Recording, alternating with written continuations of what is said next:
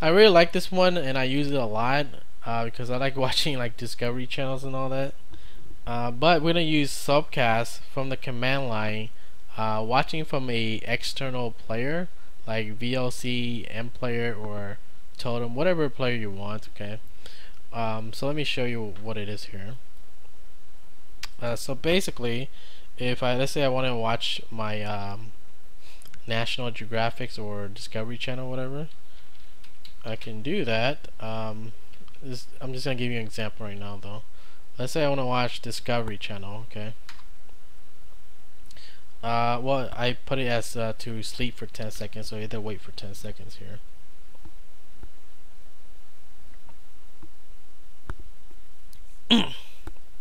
And we're watching the Discovery Channel, and who the hell is this? Oh, it's Bear Grylls. Okay. So this is how I would watch it from the command line.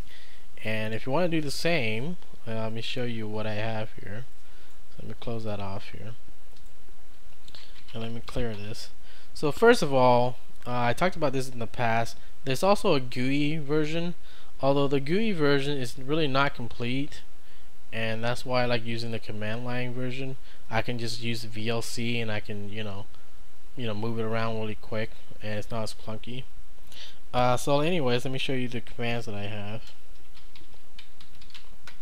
So I'm just going to talk about one of them here. Okay, so this is my alias here, and you can see that the commands starts from here. So how does this work? Basically, I'm using the command line version of Sopcast, and this is the command line version here. Let me show you what was that package called here. So the GUI one, if you don't know, which you don't really need the GUI, but this is the GUI one that you need to install. Okay, this is the GUI front end for Sopcast. All you really need is called sp-auth. This is the command line version, and this is the only one that you really need. Okay, the GUI is, like I said, it's not finished in my opinion, but this is all you really need to install.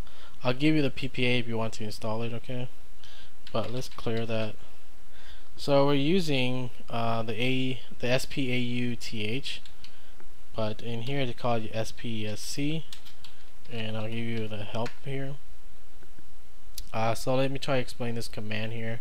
So right here, the first part here, okay, it's basically just telling it to use command line version of Sopcast, and then the URL of the channel, and the local port, and the player port. So command line version of Sopcast, the channel that we're connecting to, the local port, and the player port here. Okay, so all corresponding to each other there. This part here, the dev null here, means that we're not going to output any messages on our terminal. That's because we don't really need that message. And this little extra and here is to pop it out from the current session, so even if you close the terminal, it's not going to affect it. I think that's how you would explain it.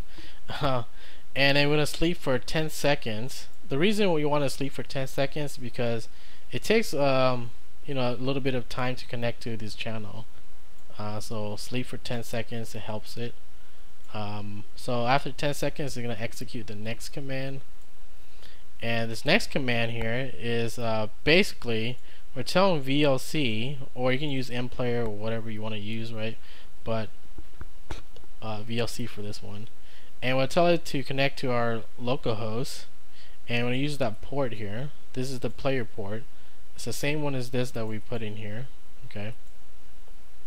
Again, you can use any of these ports numbers that you want.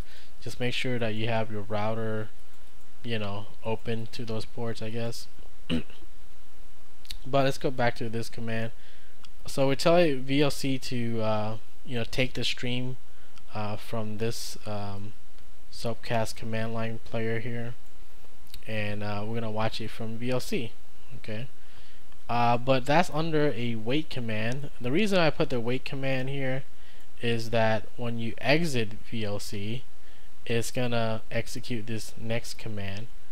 and that is to close off this first one here, because by default, even if you exit the terminal, it's not going to kill itself. So that's why the wait command is actually pretty good at doing this. So you wait for VLC to exit, and then after it exits, you can kill all the SPSC here.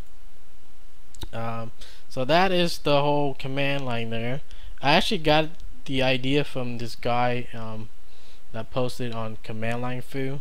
His was okay, but I actually fixed it using the wait command and all that. Now you just do it in one step. Before I have to do like 2 or 3 different steps just to accomplish the same thing that I'm doing right now. So that's it. And if for the people that wants the channels that I have, I'll post it on my blog or whatever, and all you gotta do is just copy paste it into your bash RC file, and you can use the same thing. So currently I only have a few channels, and this is like mainly in English. Okay, so I got the Boomerang channel if you want to watch cartoons. There's also a Cartoon Network one, but it's in Romanian, spoken language. Animal Planet and all that. Oh, let me explain you my alias naming convention if you want to know also. So SPP is basically stands for, we're gonna use Sopcast player. Doc here is the category, like documentaries, anime or movies or whatever, and dash, and then we have our channel title, what the hell it is, and then we have a dot, and then we're gonna tell it to what language is at. Okay, so the spoken language is English, and the subtitles is Romanian. Basically that's how I have it. And I have movie channels. It has some news. There's also some shows and some sports here. So that's all there. If you want to add it to your bash RC file, it's up to you, but you can see that when you run it, wait for 10 seconds and you watch your videos. Pretty convenient, and I use this a lot when I go to sleep, or when I need to go to sleep and watch something. This is what I turn on, and I just take a nap or whatever. And like I said, the reason I like VLC is because I can actually tile it to different places or whatever, right? And it's much better than the GUI that they have. So that's it. If you want to use it, I'll post you the commands somewhere in my blog or whatever. That's it for this one.